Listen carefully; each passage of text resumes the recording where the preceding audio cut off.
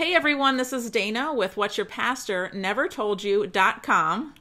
And Christopher Manti from Wings of the Eagle with your prophecy update. Welcome to today's broadcast. Today we wanted to talk with you a little bit about current events that are going on in the news that you might be having your eye on. First of all, everybody's talking about it. It's North Korea. And Trump had just this week an historic meeting with Kim Jong-un of North Korea, and things are really pretty interesting what's going on there.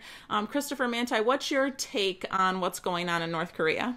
Well, certainly worth watching. I mean, if we're talking about world peace and nuclear war and all these things, certainly something to watch and pray about. And hopefully God would do a mighty thing there in the nation, North Korea, to open it up to the gospel, to even King Jong-un himself to be saved.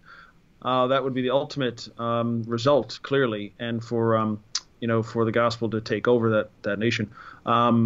Short of that, I mean, obviously being safe is good.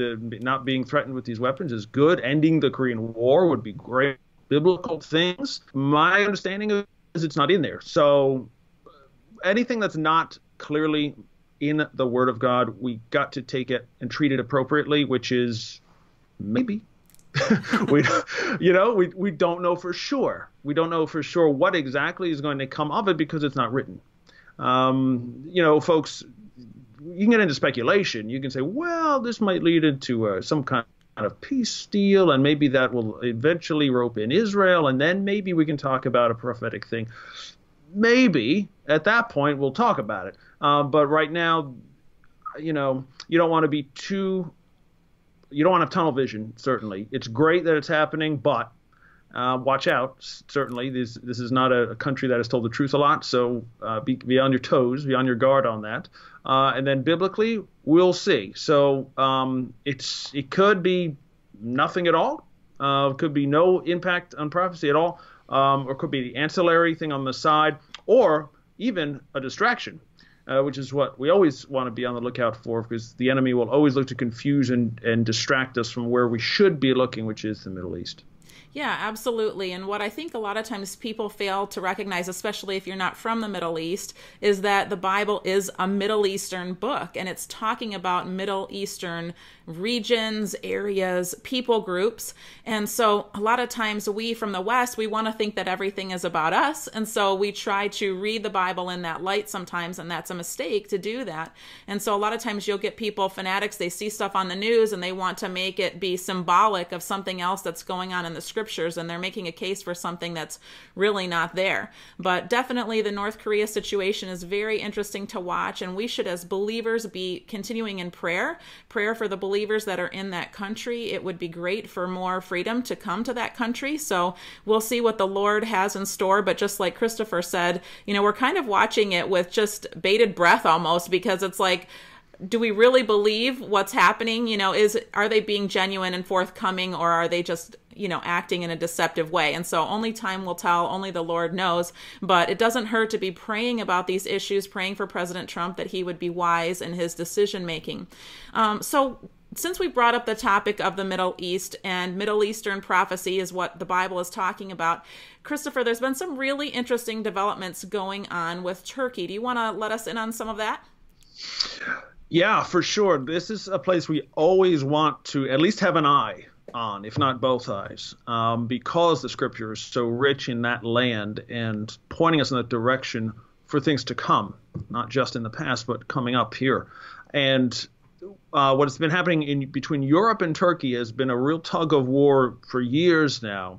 And Recep Erdogan, who is the dictator, president, whatever king you want to call him, of the nation of Turkey right now, they've gone full Islamicized. Okay, they are not a Western nation. They're certainly not a Christian nation by any measurement at all. They are full on becoming embraced with jihad and things like this. So what has been happening in Austria, there are many Turkish imams that have been placed throughout Europe, many nations, but in Austria, they have set up a ton of new mosques with Turkish imams in there preaching pro-Erdogan, pro-jihad stuff constantly.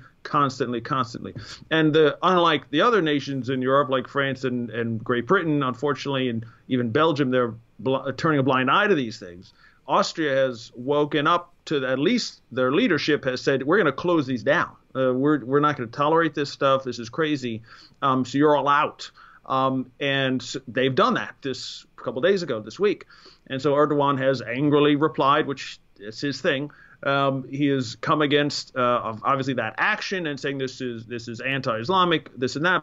But then he takes it up to the next level and says, you're going to start a holy war between the cross and the crescent, I think is his quote on that. So that's something I mean, this is not some jokester or some guy in some, backwoods mosque or something. This is the leader of arguably the most powerful Islamic nation in the world, and growing in influence, in size, and strength. So we would be very well served to listen to this man and to listen to what his nation is doing and what he is saying, because he knows full well, he's a very intelligent man. He knows full well that his words will have consequences. He knows who will hear it and take action, like Americans will call it dog whistle, right? You're going to respond to certain words, but unlike the American version where it's all kind of paranoia when we say things like that, this is true.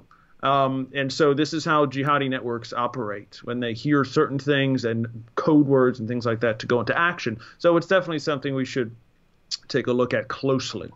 Yeah, and not only is he threatening Europe with a holy war, but he's also advancing on other fronts in the Middle East. Do you want to talk to us a little bit about what's been going on there? Absolutely. I don't know what the problem is with these journalists in the world. But we've already had a Turkish not a de facto, it's an actual invasion of Syria earlier this year. And now they've invaded Iraq.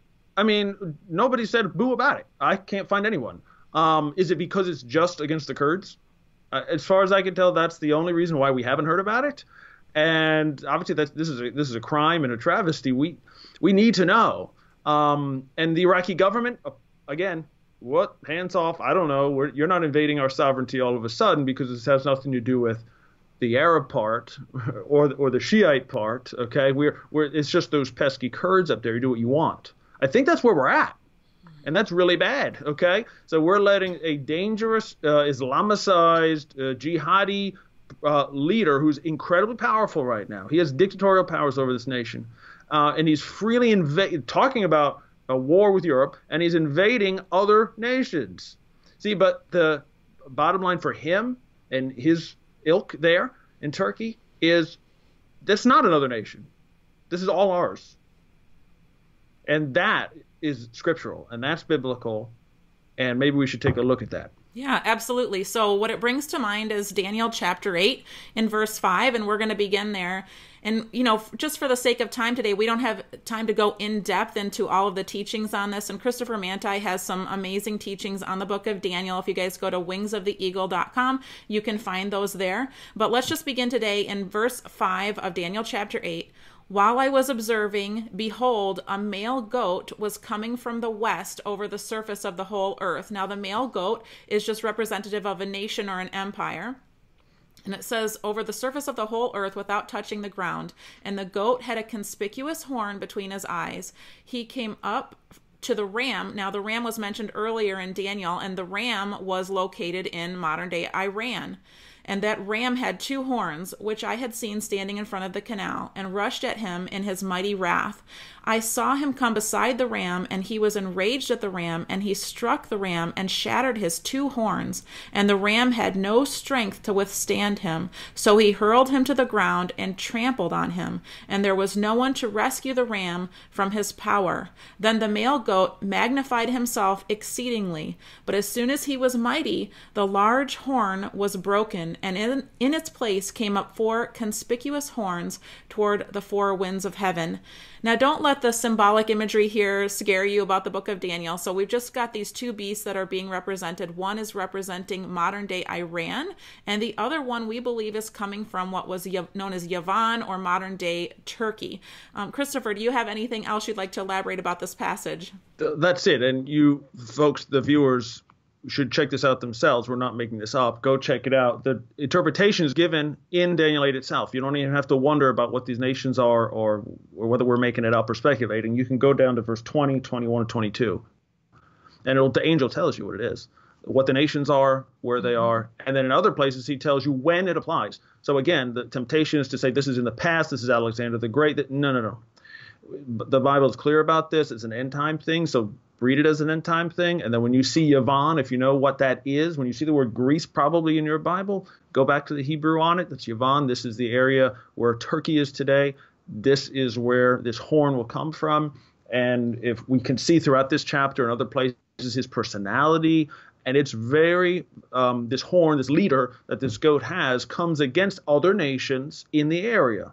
All right. Generally, this is what this is about. Specifically, it's because of an Iranian situation that happens. OK, and I feel we're very, very close to that time. But the point is, this ram and this goat are going to clash, and this goat and this horn is going to be victorious completely. It's not going to even be a contest. They're going to dominate this whole region. Now, things I personally, and this not speaking for Dana or anyone else, the horn that with this great horn on the goat is Erdogan. This president of Turkey, he fits the description perfectly. He's not the Antichrist. Okay, we're not there yet, and this scripture tells us we're not there yet. But watch. Yep, amen. So did you have another passage you wanted to also bring up here? Yeah, just real quick so the folks don't get too immersed in this. Go to chapter 11 in Daniel as well, because this, again, kind of put aside the traditional teachings on this and just read it and see how it lines up. Because go read Daniel 8 and then go flip over to 11 where it says, again, we have a conflict between Persia and this place called Iran. I've told you 3 more kings will arise in Persia. Verse 3, then a mighty king shall arise who shall rule with great dominion. Dominion is a physical kingdom. It's land. A great dominion, and do according to his will. He's a dictator who conquers other lands. And when he has arisen, his kingdom shall be broken and divided up to the 4 winds of heaven, etc. Okay, now that is exactly what we just read in Daniel 8. That's exactly what the goat does. That's exactly what this great horn does. He is victorious over other lands. He increases his dominion. He does what he wants. This is a hallmark of Erdogan. He's doing these things now. It's not to say this is absolutely happening at this second, but again, be watchful, read it, pray about this, ask the Holy Spirit to illuminate you on this, and try. Believe me, I get it. There's a strong temptation to look at commentaries and things like that, and oh man, this must be in the past. This is talking about Alexander the Great. Why do I care about this? Start caring, because it's coming. That's our warning to you, is to just take it seriously and to take some new eyes and let the Holy Spirit.